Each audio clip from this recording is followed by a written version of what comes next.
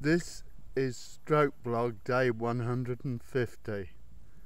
It should have been stroke blog day 149 part 1, but I couldn't upload it yesterday, so I've walked up here again today. Yesterday I came to check at number 14 to see if we got 20 stairs ordered, and I also said good luck to Professor Peter Brett and the Arnie Institute at Lingfield. Obviously I'm too late now. It was yesterday and it was a success.